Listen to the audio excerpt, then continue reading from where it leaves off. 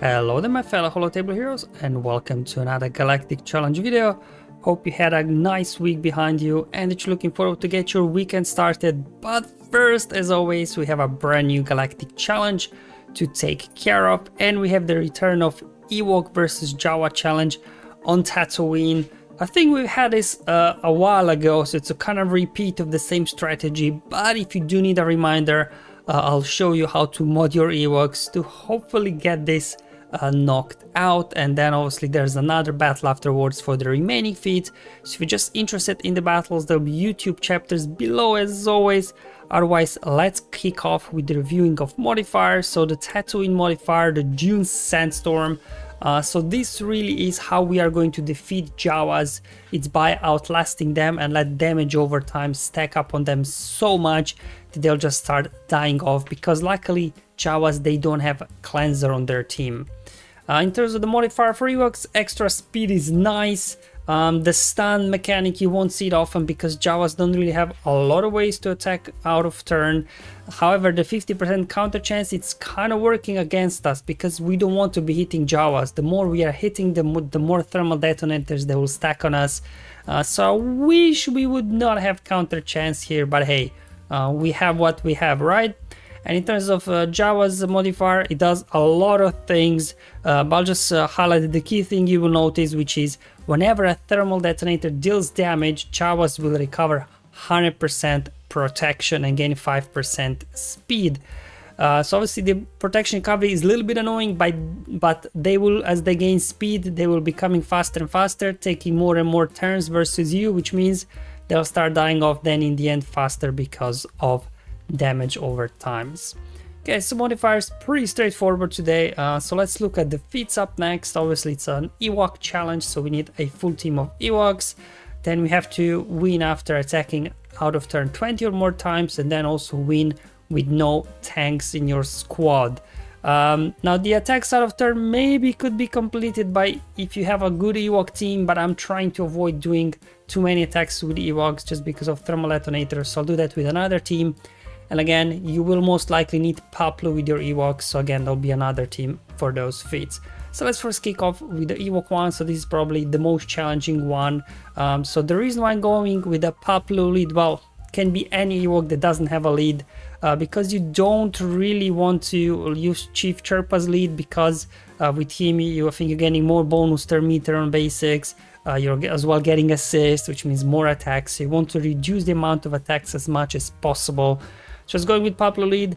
In terms of modding, you will want to mod everybody basically for defense and protection, because remember, damage over times and thermal detonators deal damage based on health, so you want to have as low health pool as possible and as much protection as you can. So all circle, cross, triangle and arrow, all protection primaries. It's pretty much almost like modding for the Riva mission in the territory battles for your Inquisitors, but here also you want to make these guys slow. You don't want to be taking turns. Let Jawa be taking turns and start getting damage over times on them and start dying off. So you want to make these guys quite slow, to be honest, so you don't focus on speed. As always, what you will need in this challenge is Zeta on Paploo is unique, because whenever Paploo then gains any effect, so whether it's debuff or buff, he will be recovering 5% protection. So Zeta on this will definitely be required in order for you to be able to win this challenge. Logra is another key piece here. Again, same thing, lots of protection, not a lot of speed on him. There we go. And then the basic here applies tenacity up on himself, and if he's called to seized by another Ewok, he will apply tenacity up on them. So both like Wicked as well as Paploo, you will want to call Logray for assist, so they also get tenacity up, so they can resist some of those thermal detonators. And yes, my Logray is Relic 7. That's because obviously I had to relic him up for our territory battle platoons. Another thing to mention here is Zeta on a Logray. I'm not sure is it absolutely necessary, but it's definitely a nice one to have, because it just gives you a little bit more there health recovery for your guys. Just a little bit sometimes, I guess, helps. And then moving on, we got a Wicked, so same strategy as with everybody else. Make them not too fast, defense, protection, and same thing for Chirpa. Same thing for Elder, so the same thing here. It's really gonna be Paploo and Logray here that will be carrying the battle here. Alright, let's hop in the battle. So the way you want to mod your Ewoks is that Paploo goes first, so he can call Logray for an assist. Now both Logray and Paploo gain tenacity up, and then you just do basics. Wicket again calling Logray for assist, so Wicket himself gets tenacity up, and from here on out it's just basics only, more or less. There we go, Jawa putting a few hits on us. Let's go ahead and actually gain foresight on the Ewoks with Logray. Okay, we'll get a cleanse hopefully in a moment here with Elder, so we can get rid of some of those damage over times. And now, yeah, pretty much it's going to be basics only from here on out. I don't think my Ewoks will last much longer. Down goes Elder. There you can see Paploo there hanging in there because of his Zeta, constantly recovering protection. Boom, there we go. Was it Chirpa that went down? I think so. Yeah, just keep using basics as well there with Logray, so he keeps getting tenacity up. Yeah, mine is Relic 7, but even when I had him at Gear 12, you know, didn't make a whole lot of difference. Was still able to complete these challenges. And there we go, Jawa started dying off there. Also, the special ability that calls for assist with Paploo is a dispel as well. So in this case, I had 16 stacks of damage over time, so I just dispelled them there on Paploo. And that's it, Jawas go down. And that completed for me the Ewok challenge. Now I think I need about 10 attempts for RNG to align, so just bear that in mind. It may take a few attempts to get it done with your Ewoks.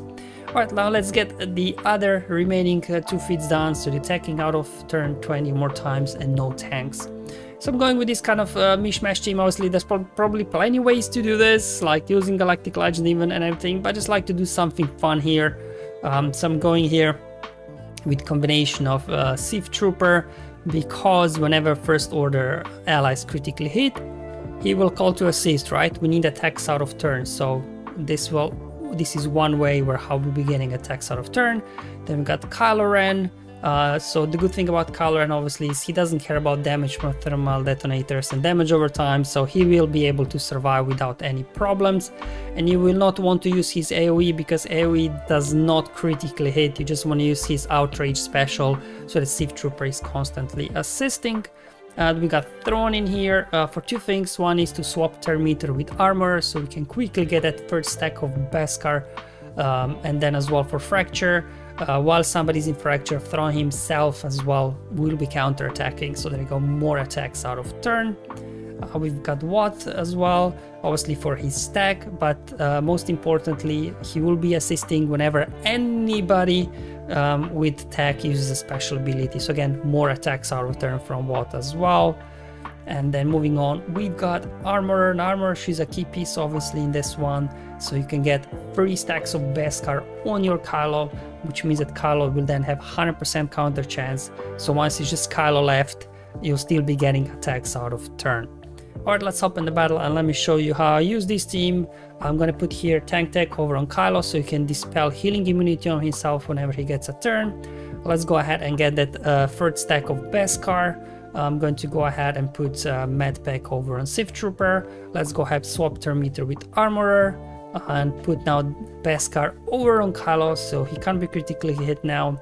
As well, he'll be counter-attacking. There we go, we're getting, so anytime now Kylo takes a turn, we get 2 assists.